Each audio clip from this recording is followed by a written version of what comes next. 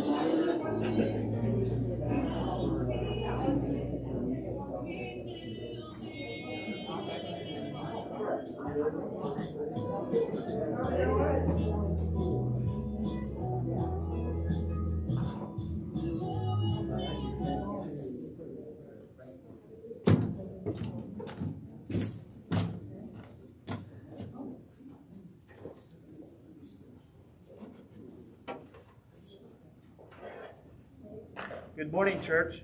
Good morning. Take this off so you can understand me. There you go. And see my face here. But thank you for coming to Three Stones Church. We are glad you're here on this God's day that He has given us this day. The only announcement we really have this morning is we have an elders meeting this Wednesday, and if you would kindly lift up the elders in preparation, that you would pray over them, that they got good godly decisions for your church. And we just thank you for all the prayers that you have been giving to us. So with that, let's go to the Lord in prayer for our prayer of confession. O Maker and Upholder of all things, day and night are yours. They are also ours, a gift from you. The night to rid us of the cares of the day, to refresh our weary bodies, to renew our natural strength. The day to summon us to new activities, to give us opportunity to glorify you, to serve your people, to acquire knowledge, holiness, eternal life. But one day above all days is made especially for your honor and our improvement. The Sabbath reminds us of your rest from creation, of the resurrection of our Savior, and of his entering into repose. Your house is ours, but we are unworthy to meet you there and are unfit for spiritual service. When we enter it, we come before you as sinners, condemned by conscience and your word. For we are still in the body and in the wilderness, ignorant, weak, in danger, and in need of your help. But encouraged by your all-sufficient grace, let us come to your house with a lively hope of meeting you, knowing that there you will come to us and give us peace. Our souls are drawn out to you in longing desires for your presence in the sanctuary. Let us cry to you with broken hearts for grace and forgiveness. We long for that blissful communion of your people in your eternal house in the perfect kingdom. These are the people that follow the Lamb. Lord, make us one. Lord, prepare our hearts so that we may be changed into what you desire. In Jesus' sweet name we ask all these things. Amen. Okay. And if you would, please stand with me for our call to worship. It's from Colossians 3, 12 through 16. Put on then, as God's chosen ones, holy and beloved, compassionate hearts, kindness, humility, meekness, and patience, bearing with one another. And if one has a complaint against another, forgiving each other, as the Lord has forgiven you, so you all also must forgive. And above all these, put on love, which binds everything together in perfect harmony. And let the peace of Christ rule in your hearts, to which indeed you were called in one body. And be thankful. Let the word of Christ dwell in you richly, teaching and admonishing one another in all wisdom, singing psalms and hymns and spiritual songs with thanksgiveness in your hearts to God. Please remain standing as McKay will come up and lead our first song.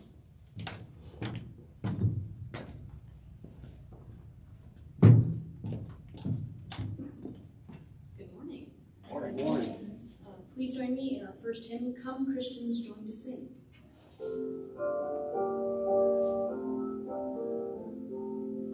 Come Christians join to sing, Alleluia, Amen.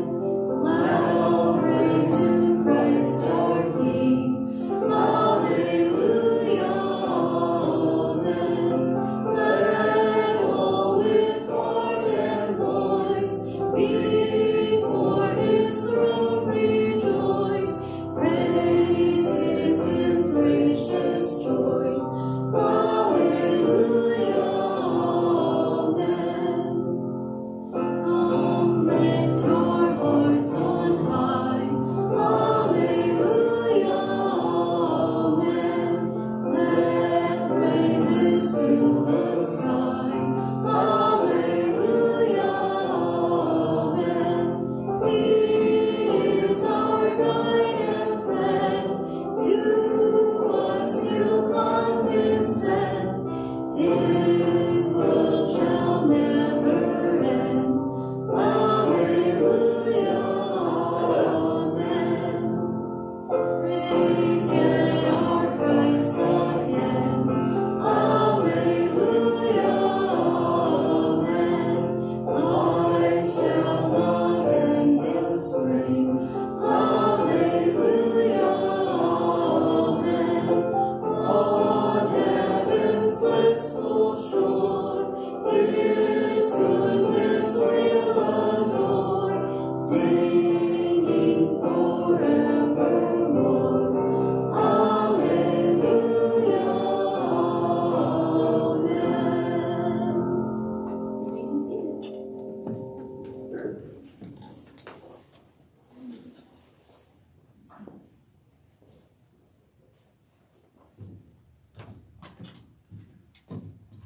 I am looking forward to being gathered with all y'all on that blissful shore, singing forevermore praises to our God and King.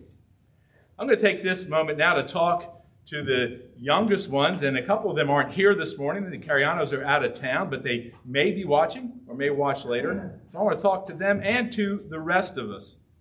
Proverbs.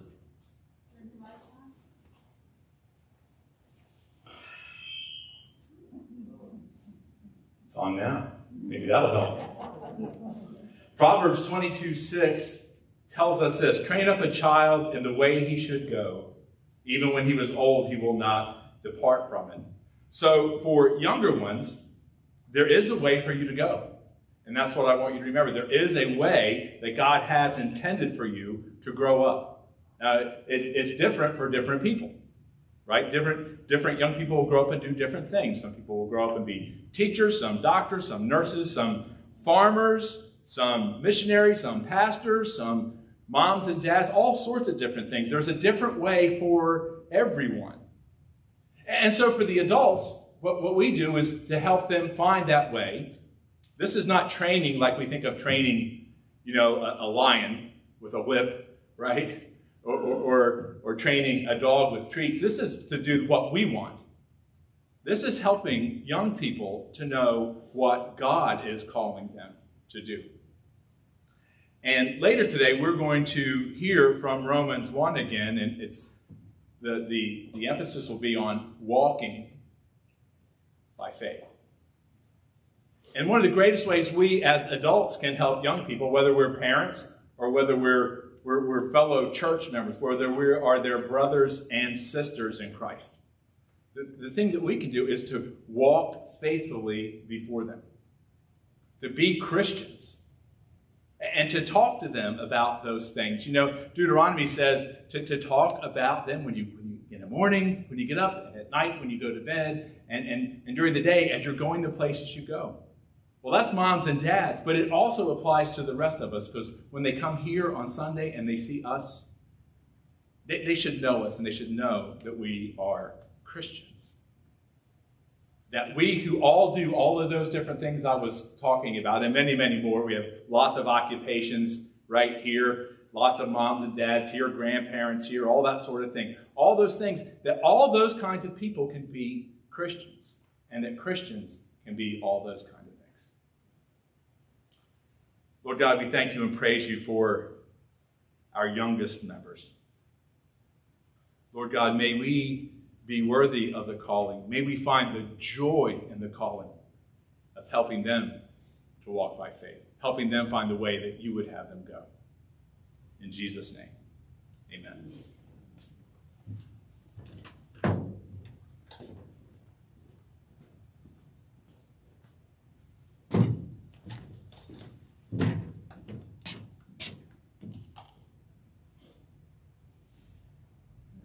Today we will continue our reading of the Old Testament, the book of Ruth.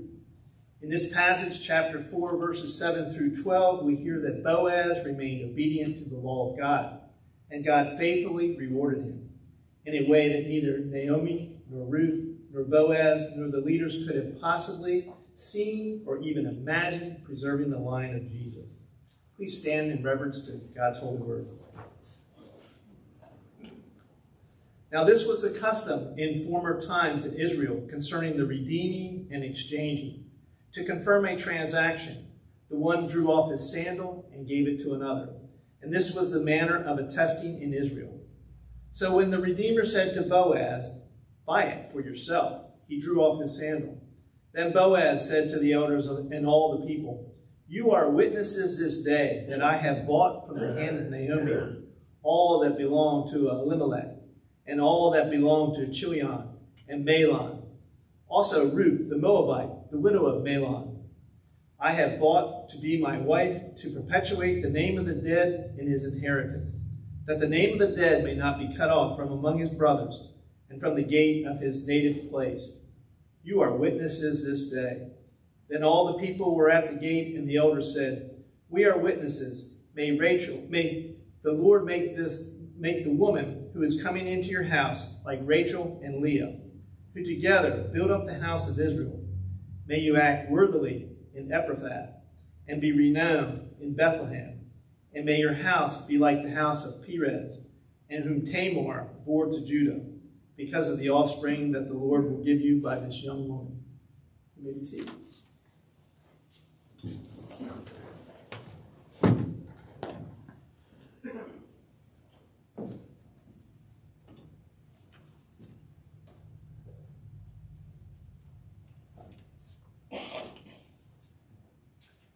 And let us continue in prayer to our Lord and Savior.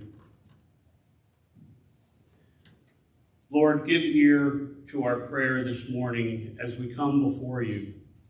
To you, O Lord, I lift up my soul. O my God, in you I trust. Let me not be put to shame. Let not my enemies exalt over me. Make me know your ways. O Lord, teach me your path. Teach me in truth and teach me, for you are the God of my salvation. For you I wait all day long. Lord, each week at this time, you know that we pray for specific things, and usually they're for outside the walls of Three Stones Church. We pray for our partners in the gospel. We pray for our missionaries and those that do missionary work around the world. We pray for our country, our leadership,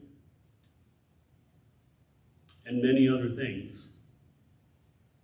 All of which are very important, and all of which we will accomplish as we continue to pray this morning.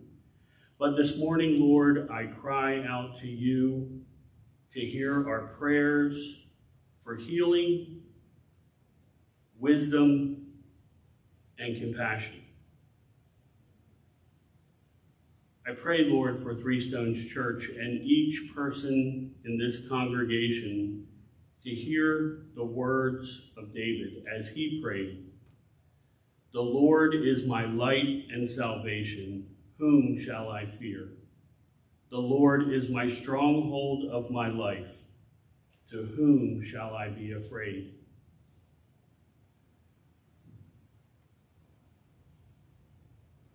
I pray this morning.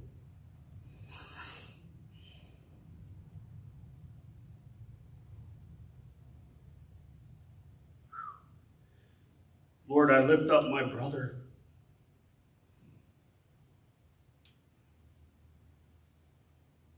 In Christ, and our pastor,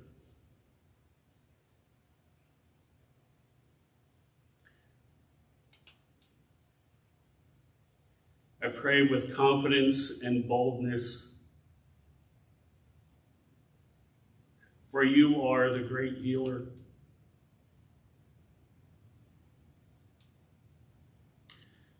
I lift him up as he prepares for surgery the end of the month.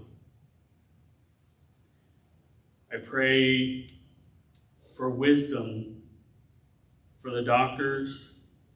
I pray for a steadiness of their hands and a heightened ability during this procedure as he has his thyroid removed on the 26th, Lord, and I pray for your Holy Spirit to be in that room and for his presence in that room to have an impact on everybody that prepares and participates. Lord, may they know that Pastor Jim Dorton is different than anybody else that they will touch. May they feel your presence with him and through him. I pray for Kathy and the kids as they continue to go through this process. Lord, may they feel the peace of your presence and the Holy Spirit with them. And I lift up my brother in Christ, Jeff Townsend, as he prepares a message for the end of the month. Lord, I pray for peace for him.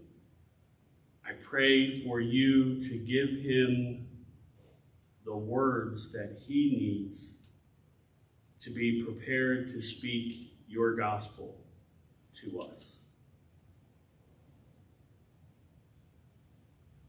And I know, Lord, sometimes it sounds selfish to pray for ourselves.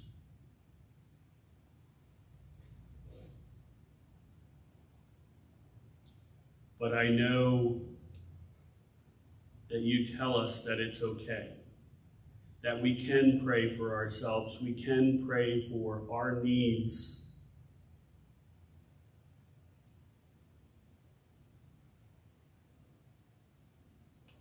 And that we're not being selfish by doing those things. So I pray, Lord, that for the rest of this month, that we would pray for ourselves as a church, as a congregation, as we go through change, both with directives from the government, in our community. I pray for confidence for this congregation, Lord, that we would be the salt and light that you call us to be. Embolden us. Give us confidence in your word. Give us wisdom. Give us understanding. Let's not judge those that may think differently than we do about this COVID and changes in our government. Lord, let us trust in you.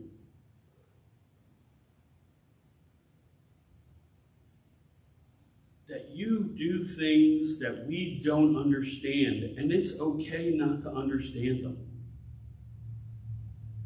Because your plan is greater than anything that we can think, anything that we can put on paper.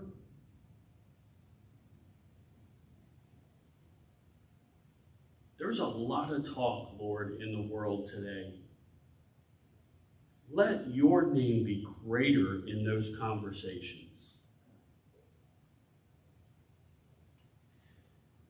I pray for the churches in our community.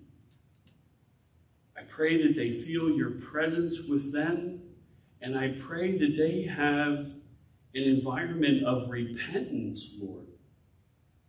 That they would draw closer to you. That they would understand the urgency of the work that you have placed before them, Three Stones Church included. I pray that we would hear your Holy Spirit. And I pray for a steadfastness in the faithfulness to the gospel.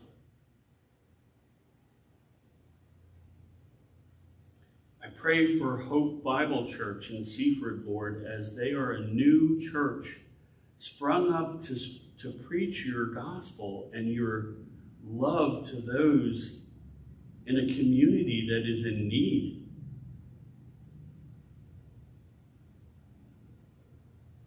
I lift praises for Pastor Gil Vargas, who recently graduated from seminary this month, Lord.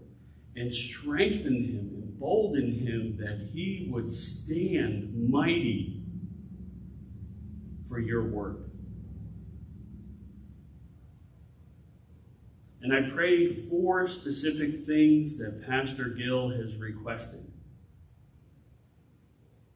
I pray that God would continue to use Hope Bible Church in reaching the community of Seaford and spreading the gospel.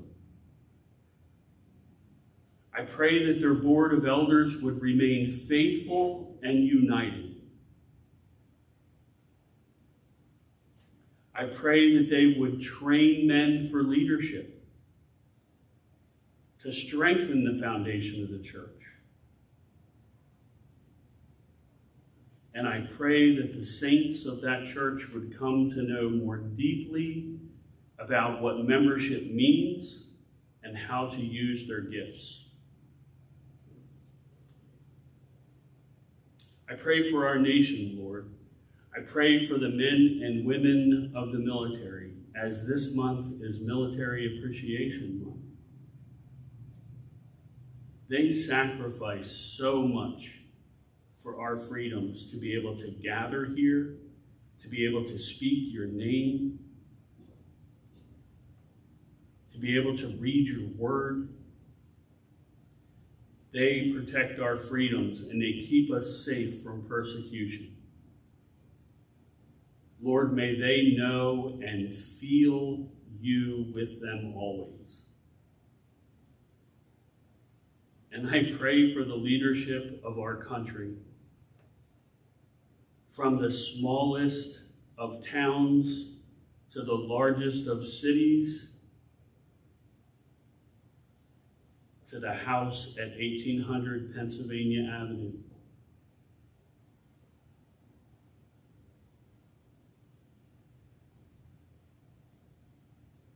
I pray, Lord, that you work through them. And if they don't know you, Lord, I pray that you would break them to their knees.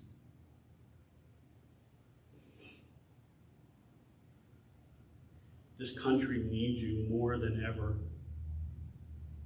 The leadership of this country needs you more than ever. And I just pray that your light would shine brightly across this land. Lord, I pray for the missionaries around the world. They do trust you. They're not afraid to walk in your name. And I pray for protection for each and every one of them, especially in the world that we live in today. I pray for Corey and Rebecca and their girls, that their trust in you would grow mightily, that they would show us how to step out in faith.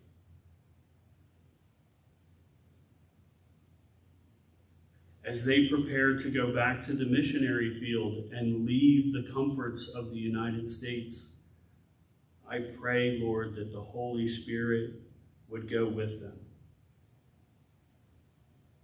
And I pray for the relationships that they leave behind, that those relationships would find peace in you, knowing that you go with them and that you would always be with them. And Lord, I pray for David Xavier, somebody that none of us knew until this morning when his letter showed up.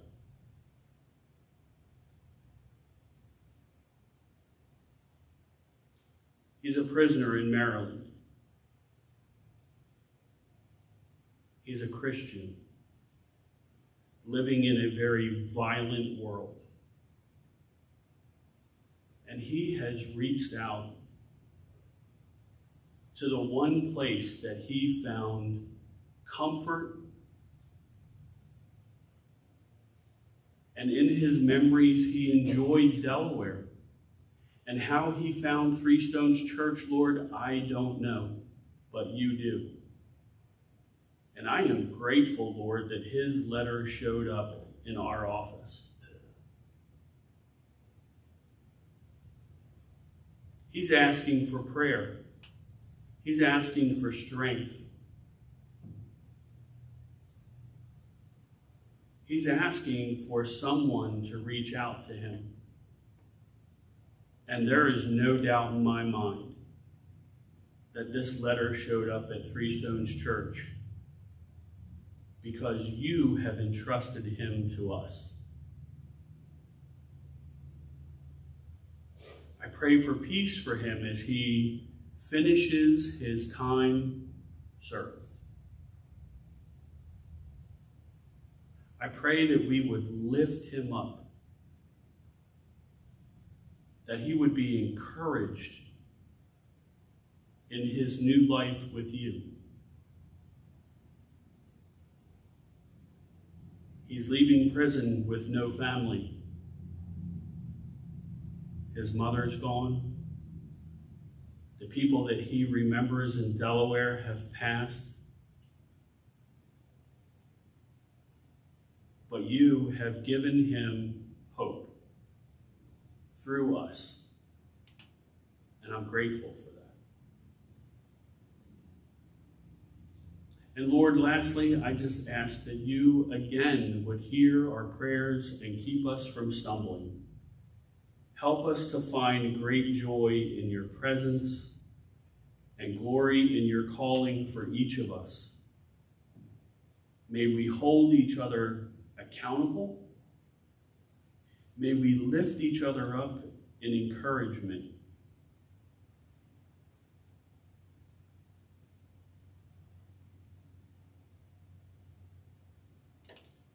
May we find peace and joy in being Christians and being in your house. We pray these things in the mighty name of your Son, Jesus. Amen.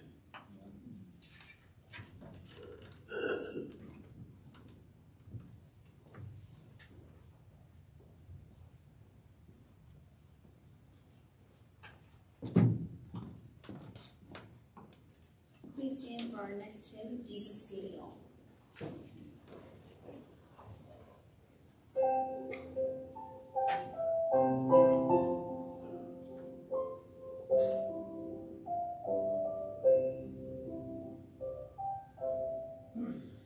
I hear the Savior say, thy strength indeed is small. Child of weakness, watch and pray. Find in me thy all in all. Jesus paid it all to him I owe. Sin had left the crimson stain, it washed it white as snow. For now indeed I find thy power in thine alone can change the leper's spots and cleanse the heart of stone. Jesus paid it all to him I owe. Sin had left the crimson stain, it washed it white as snow.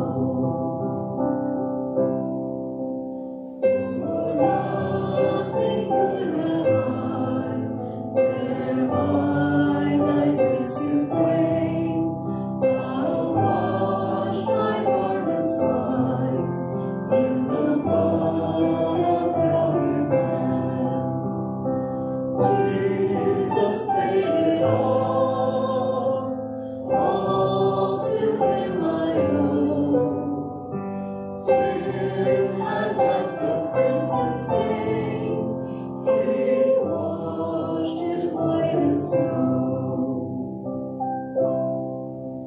And when before the throne I stand in him complete, Jesus died my soul to save, my lips shall still repeat. Jesus paid it all to him I owe. Sin had left the crimson stain, it washed it white as snow. You may be seated.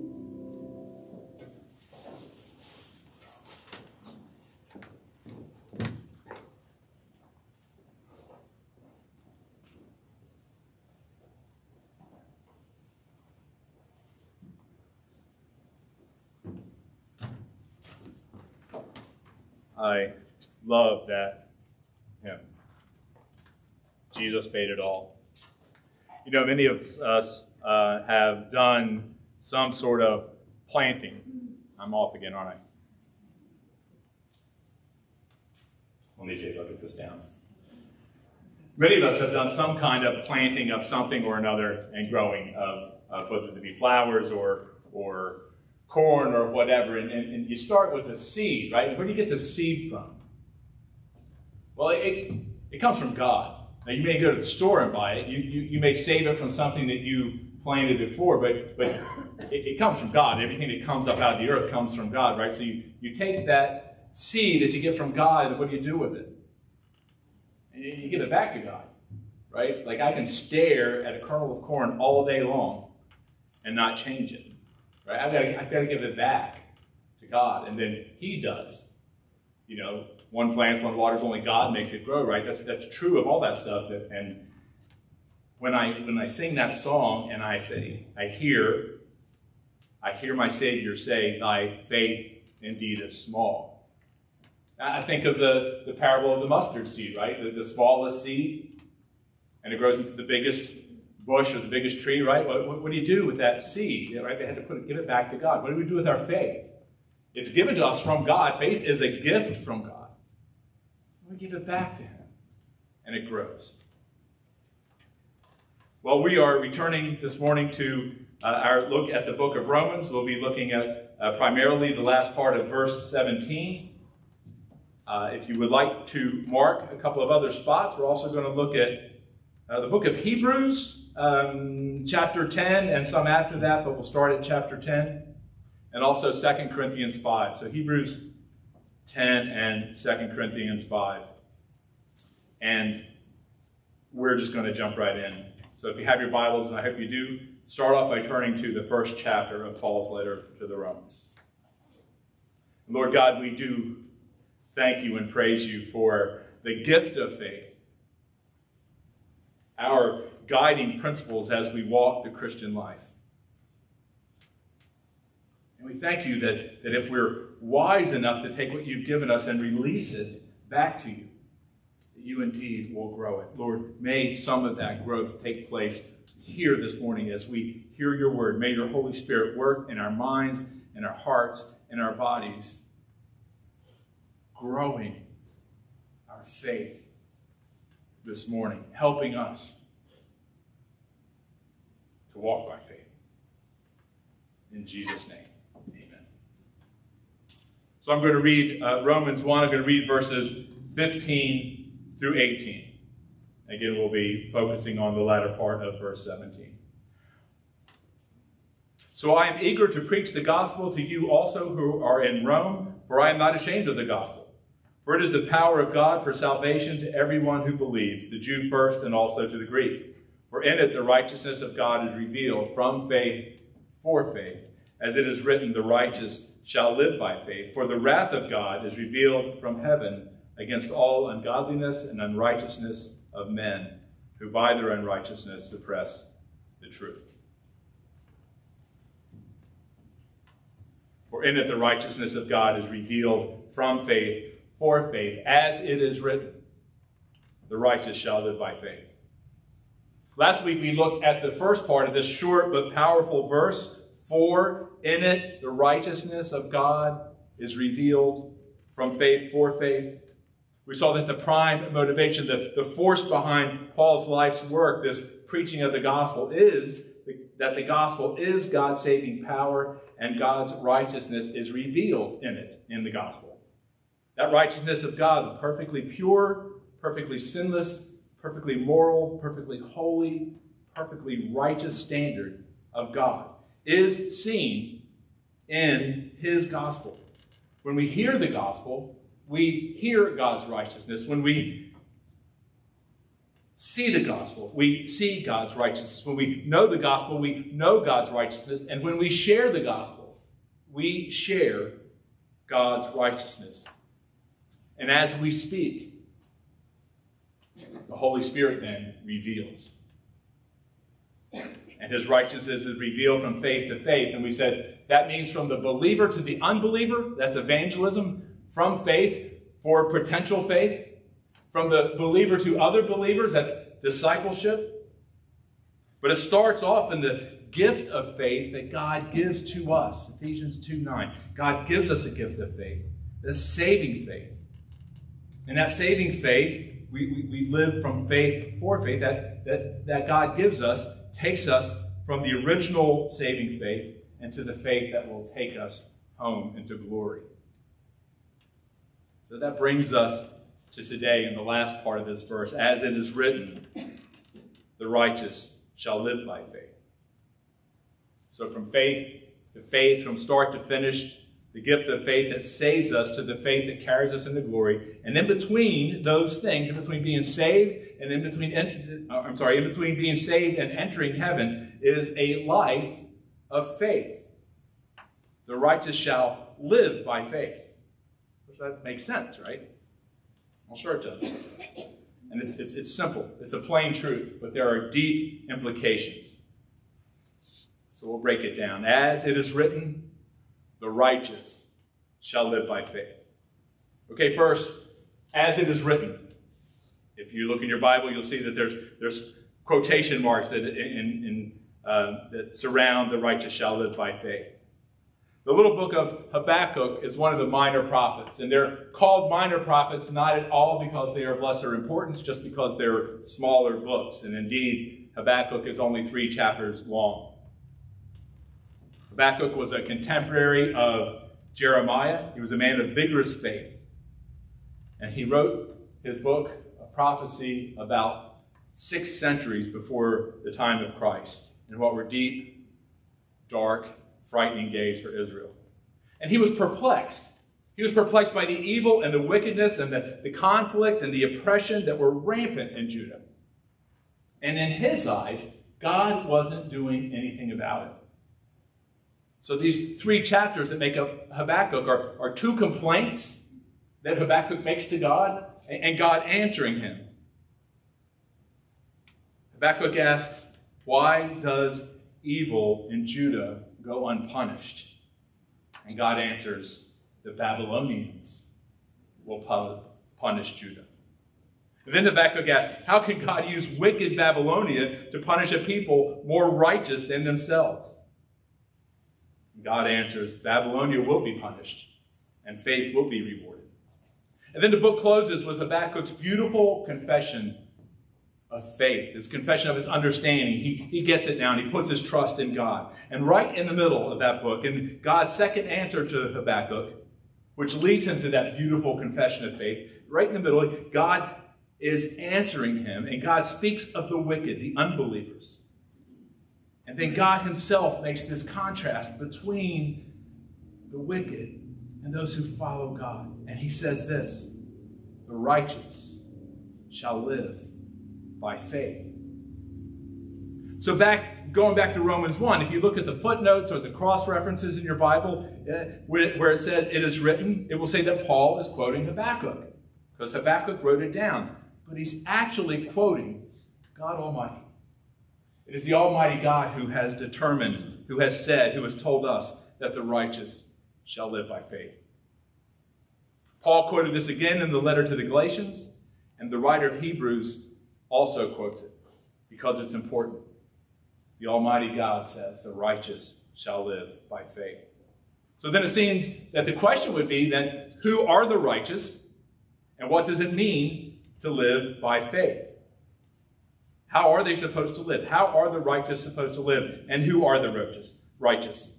I mean, we can flip the page and look over at Romans 3:11 and see Paul, and he's quoting 2 of the Psalms there that says, none is righteous. No, not one. So who are the righteous? In chapter 3, he also says, all have sinned and fall short of the glory of God. All. Everybody. Everybody except Jesus, right? So who are the righteous? Well, we go to Romans 5:19. For as by one man's disobedience, referring to Adam, who started the fall, for as by one man's disobedience the many were made sinners, so by the one man's obedience the many will be made righteous. And that one man is Christ. Through his obedience, we are made righteous. This is so important. It's not the first time you've heard it, but we cannot save ourselves. We can't earn righteousness. We can't attain righteousness on our own. We can't do enough good things. We can't come to church enough. We can't teach enough Sunday school classes or Bible studies. We can't witness it. There's nothing we can do enough to gain righteousness. And without being righteous, we'll never see God. Without being righteous, we'll never enter heaven. Never. I was at a group discussion with some pastors the other day, and one confessed that some 20 years before, his uncle had done some work for him, and he didn't feel his uncle had done right, so he didn't pay him. And then his uncle died.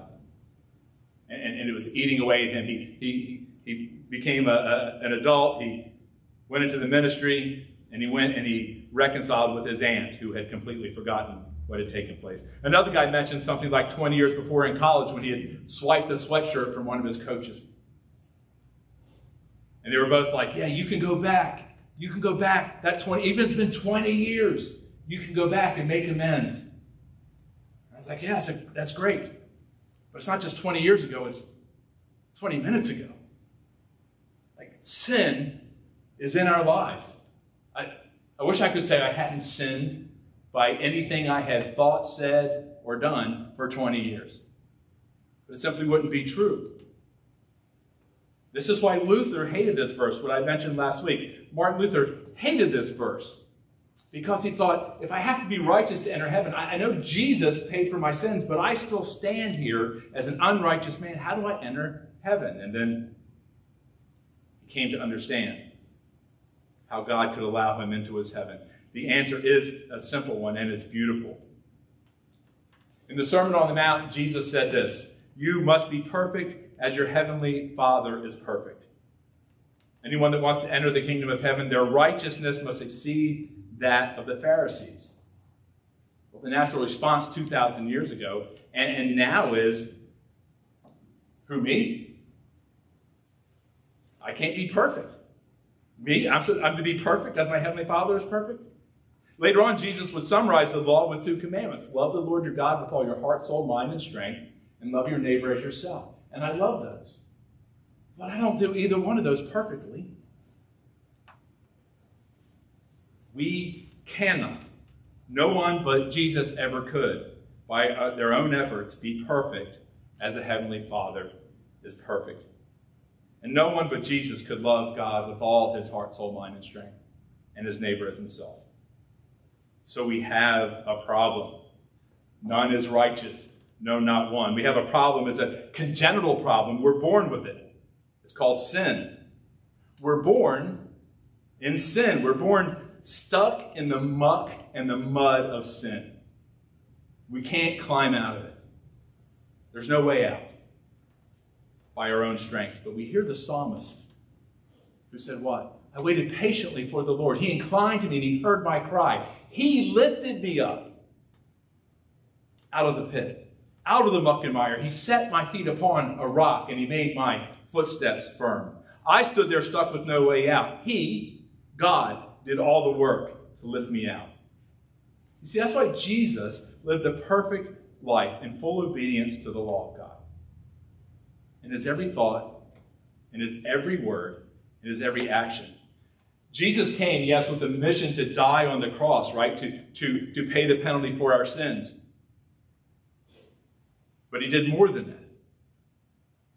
He came to live a life of perfect righteousness. Perfect righteousness. So then in chapter 3, Paul writes, but now the righteousness of God has been manifested apart from the law. The righteousness of God through faith in Jesus Christ for all who believe. That's where the righteousness comes from. Through our faith in Christ, the righteousness of God is placed on us. It's placed in us. It's given to us. There's this church word. It's called imputation. Christ's righteousness is imputed to us. And, dear God, our sin is imputed to him. Sometimes referred to as the great exchange. My sin is placed on Christ. His righteousness is placed on me. Isaiah tells us that all my righteous deeds are like polluted garments. But God clothed me with garments of salvation. He covered me with robes of righteousness.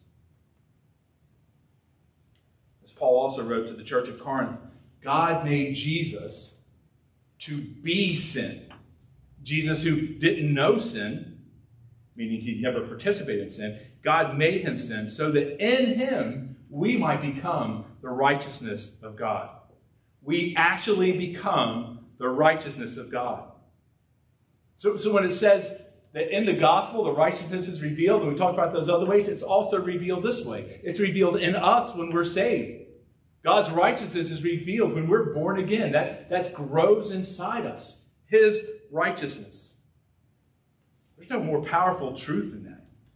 So there's that old evangelism question, right? If you died tonight and you stood before God, and God said to you, what reason can you give me that I should let you enter in my heaven?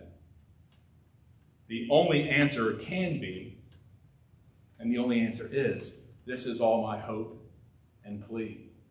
Nothing but the blood of Jesus. See, Jesus' work on the cross does more than pay your penalty for sin and kind of set you back to zero. Like there's kind of a neutral place and your sin took you over here and Jesus brings you kind of back to zero and then see how you do from there on. It's not that at all. It makes you the righteousness. It makes me the absolute righteousness of God.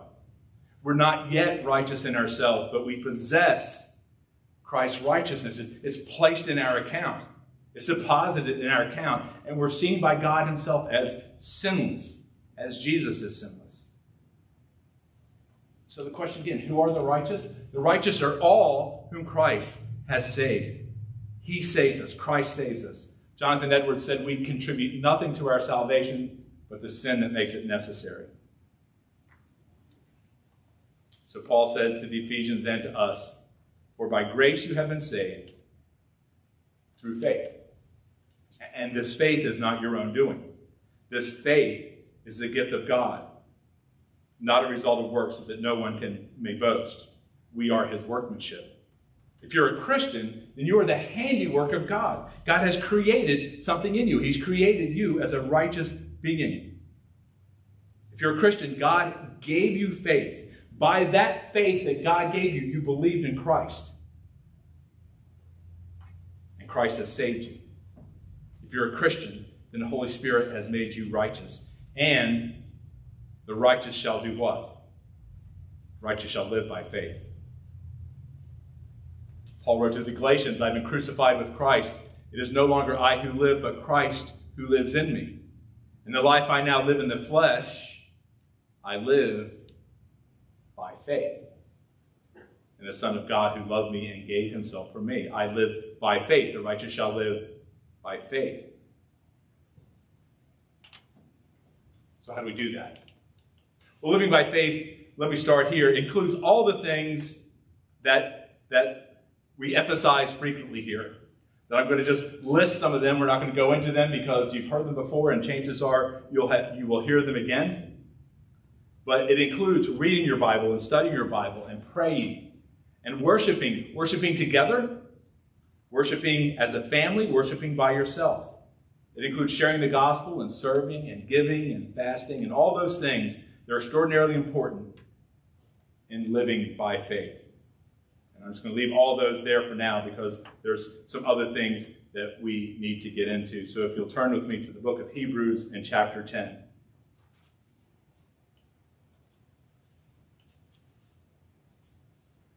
And if I could be so bold as to make a suggestion that will make your day better today and make your week better this week, go home this afternoon and read Hebrews chapters 10, 11, and 12. And then start tomorrow, go back to Hebrews 1 and through this week, 2 or 3 chapters at a time, read the book of Hebrews. You'll be done by Thursday. So read it alone. Husbands, read it with your wife and with your family. I'd like to read all these chapters now, but it would take us longer than we probably want to be here. So I'm just going to kind of do some run through and hit some highlights. So starting off at Hebrews 10 and verse 14.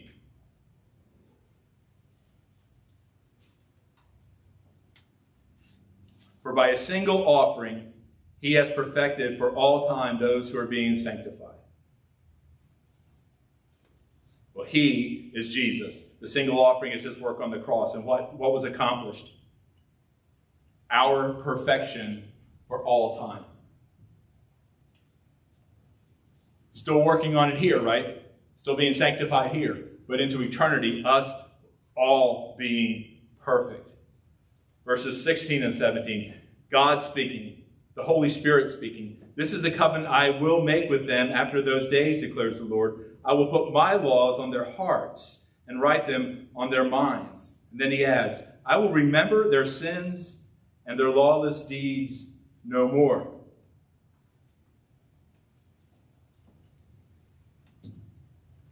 How's that make you feel? It should. Indeed, it should. Every sin, David says, is against God. Everything we've done wrong is against God. If I had to stand before God right now, I would feel terribly ashamed. The day's coming when God will put all of that away. It will all be put to death. Down to verse 23. Let us hold fast the confession of our hope without wavering, for he who promised is faithful. Let us consider how to stir one another up to love and good works, not neglecting to meet together, as is the habit of some, but encouraging one another.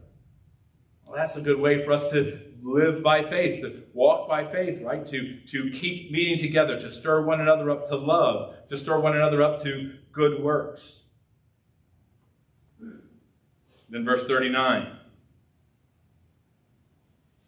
I love this. So there's two groups of people. In all of history, there are two groups of people. Believers and unbelievers. There's two groups of people, the sheep and the goats. There's two groups of people. We are not of those. We are not of that group, right? We are not of those who shrink back and are destroyed. We are of those who have faith and preserve their souls. And then to help us to live by faith, God gave us this beautiful passage called Hebrews 11, often referred to as the Hall of Faith. And starting off with verses 1 through 3. Now, faith is the assurance of things hoped for, the conviction of things not seen. For by it, the people of old received their commendation. By faith, we understand that the universe was created by the word of God, so that what is seen was not made out of things that are visible. And then he goes through, and this phrase, by faith, how people live by faith, the righteous shall live how? By faith. 26 times in these next few verses, as he goes through this list of great examples that we have. By faith, Abel offered a better sacrifice. By faith, Enoch was taken up without dying. By faith, Noah became the heir of righteousness. By faith, Abraham looked forward to a city whose designer and builder is God. By faith, Sarah, who was born barren, who could not have children, had a baby in her old age, whose descendants are as innumerable as the grain of sand on the seashore. And it goes through just all these people who lived by faith. Verse 13, these all died in faith, not having received the things promised, but having seen them and greeted them from afar. Yeah, you know, when Moses was not allowed to enter in the promised land, but God took him up on the mountain and let him see. And then Moses went to a better place. Well, all of these people, they did not yet see, but they could see from afar, and having acknowledged that they were strangers and exiles on the earth. And then again, by faith, Abraham offered up Isaac. By faith, Isaac invoked future blessings on Jacob and Esau. By faith, Jacob, when dying, blessed each of the sons of Joseph. And by faith, Joseph, at the end of his life, made mention of the exodus of the Israelites and gave directions concerning his bones. By faith, Moses' parents hid him from Pharaoh to save him. And by faith, Moses chose to be mistreated with the people of God rather than to be in sin, for he considered the reproach of Christ greater wealth than the treasures of Egypt. Check that out. Moses, how many centuries before Jesus? before Jesus was born as a person, Moses considered the reproach of Christ greater wealth than the treasures of Egypt. Moses knew about and served our Savior. By faith, the people left Egypt. By faith, Moses kept the Passover. By faith, the people crossed the Red Sea as on dry land. By faith, the walls of Jericho fell. By faith, Rahab the prostitute did not perish. And then picking up at verse 32, and what more shall I say? For time would fail me to tell of Gideon and Barak and Samson and Jephthah, and of David and Samuel and the prophets, who through faith conquered kingdoms, enforced justice, obtained promises, stopped the mouths of lions, quenched the power of fire, escaped the edge of the sword, were made strong out of weakness, became mighty in war, put foreign armies to flight. Women received back their dead by resurrection. Some were tortured, refusing to accept release so that they might rise again to a better life. Others suffered mocking and flogging, even chains and imprisonment. They were stoned. They were sawn in two. They were killed with the sword. They went about in skins of sheep and goats, destitute, afflicted, mistreated, of whom the world was not worthy, wandering about in deserts and mountains and dens and caves of the earth. All these people living by faith. The righteous shall live by faith. And all of these, though commended through their faith, did not receive what was promised. I know we've talked about that here before, but how amazing is that? They're still seeing it from afar. Why? Since God has provided something better for us that apart from us, along with all of those great people just listed, all of us, they should not be made perfect. Apart from us, they should not be made perfect. With us, they will be made perfect. And we live up to that by living by faith. For we are the righteous, and that's how we are to live, by faith. He goes on to say, therefore, since we are surrounded by so great a cloud of witnesses. That's why it's great to read through this passage often. We're surrounded by this cloud of witnesses, these people that went through all this stuff, walking by faith. Let us also lay aside every weight and sin which clings so closely. We look at these examples and we can just see there's something better. And they were ordinary people. They weren't great people until God got a hold of them. And God was great through them. They were ordinary people. Look to Jesus, the founder and perfecter of our faith, who for the joy that was set before him endured the cross, despising the shame, and is seated at the right hand of God. Well, then shorthand for the rest of chapter 12. Christ's endurance keeps us energized and courageous. Rely on him as you walk by faith, as you live by faith. The Lord disciplines us because he loves us, and it helps us to live by faith. So stand up, the writer tells us, lift your drooping hands, strengthen your weak knees, and move on. Strive for peace, strive for holiness. And I just wonder, how does all of this strike us? Is it sensible, or is it nonsense? Is it easy peasy, or does it sound way too hard? Is it worth the effort, or not so much? Well, one more flipping of the pages over to 2 Corinthians 5. Verse 6. To help us to walk by faith, to help us when things seem difficult, to help us when things seem frightening and hard. Paul says, so we are always of good courage. We know that while we are at home in the body, we are away from the Lord. We walk by faith and not by sight. Yes, we are of good courage.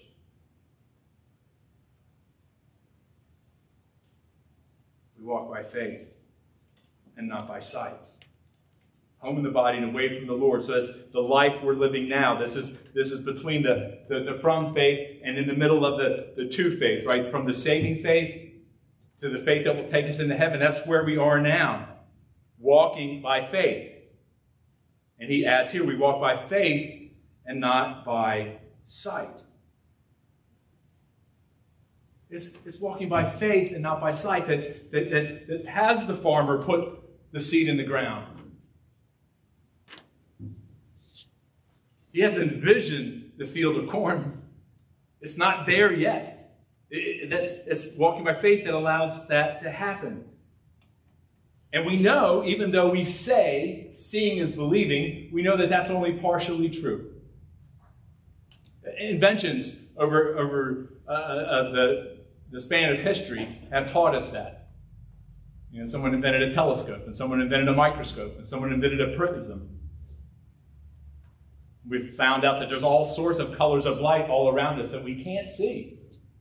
That there are things far off in the galaxy that we couldn't see without that telescope. And there's things right here that I couldn't see without a microscope. Our sight is limited. So walking by faith is holding the hand of the one who can see into eternity. You know, imagine a child walking, holding the hands of mom or dad in a field of grass this tall, just trusting and plodding along because mom or dad can see above and beyond where they're walking. We walk by faith and not by sight. We get the other side of this when we see Peter climb out of the boat, and for a few tentative steps he was walking by faith. And then he started walking by sight. And the sight was the wind and the waves and the storm, and he began to sink. We walk by faith. We're walking by the one who can see better than we can see, who can see all the way into eternity, who knows our hearts and our souls, and is sovereign over everything that is taking place in the world. And my brothers and my sisters, it is so worth it. Back to Hebrews 12, verse 18. Because this is where we're walking to. You remember the Old Testament warnings about approaching God incorrectly. Well, the writer tells us here, starting in verse 18, you have not come to what may be touched, a blazing fire, a darkness, and a gloom, and a tempest, and the sound of a trumpet, and a voice whose words made the hearers beg that no further messages be spoken to them. They could not endure the order that was given. If even a beast touches the mountain, it shall be stoned. Indeed, so terrifying was the sight that Moses said, I tremble with fear.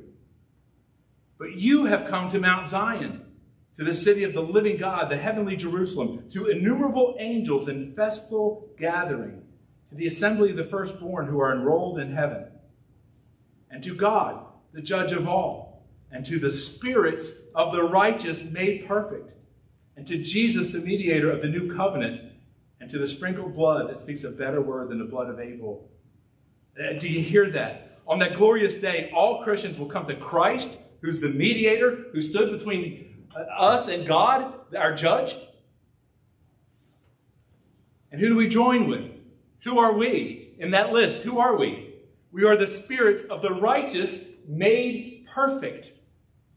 All those others that couldn't approach God because it was before Calvary, we can approach God through Christ.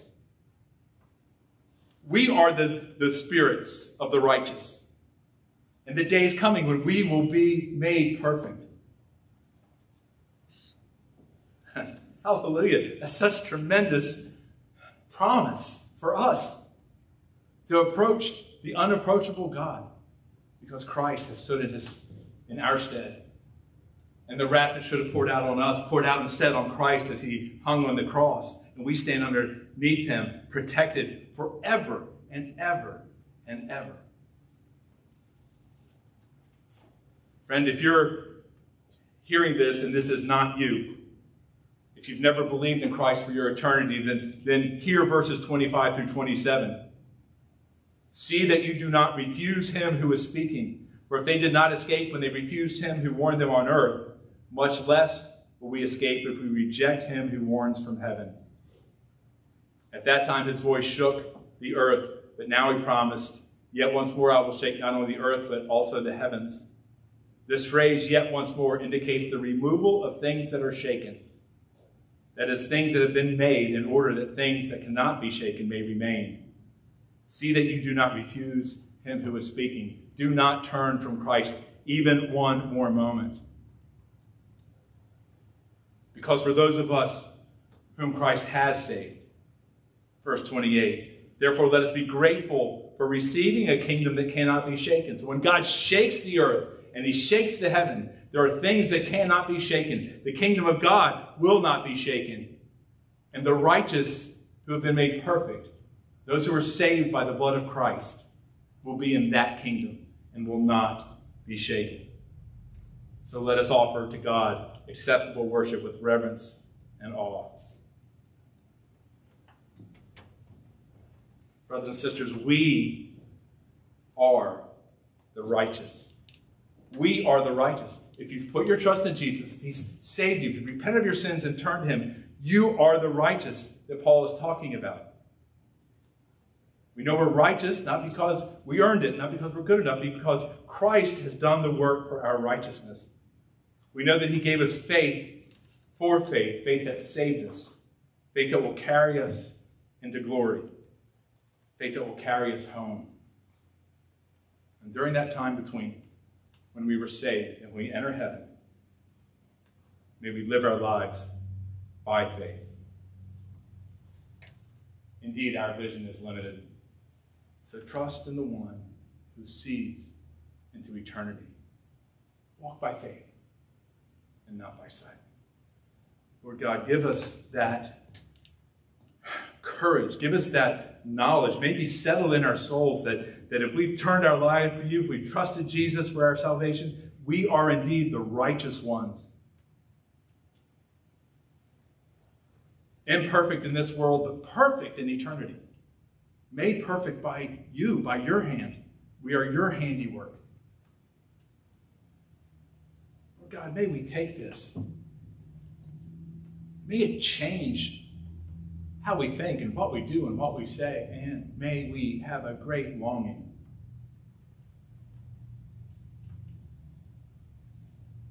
to share this good news. In Jesus' name, amen.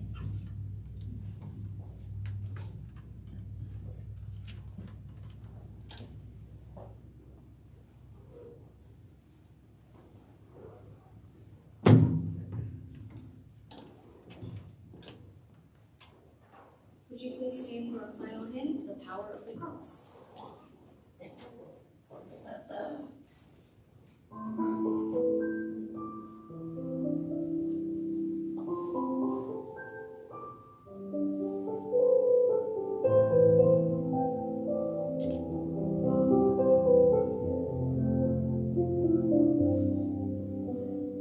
Oh, to see the dawn of the darkest day,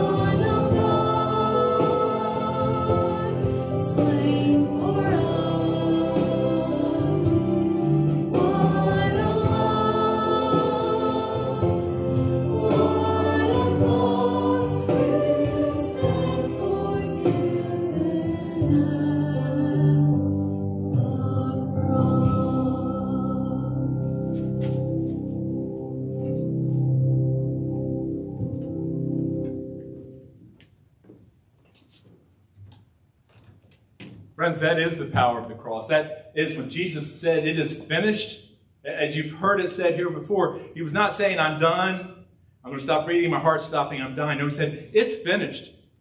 Death is finished. Satan is finished. There's time left. That fire is still burning out, but it is going out. Christ is winning. Christ will win. Finished was a victory cry so that we may live lives from faith for faith, that we may live lives in this world. It's not about you be a Christian, you're going to be healthy. Be a Christian, you're going to have a lot of money. Read through Hebrews 11, you'll see that's just simply not a promise. But the promise is Christ with you every single moment. We walk by faith, living faithful lives, ready to enter that kingdom of God, ready to join up with all those from the past, from Abraham and David and all those, waiting for us to complete the kingdom of God. So what do we do today? And what do we do tomorrow? We walk by faith. May the Lord bless you and keep you. May the Lord make his face to shine upon you, be gracious unto you. May the Lord lift up his countenance upon you and give you all the health, happiness, wholeness, all that is peace with God. May he give you shalom. Amen.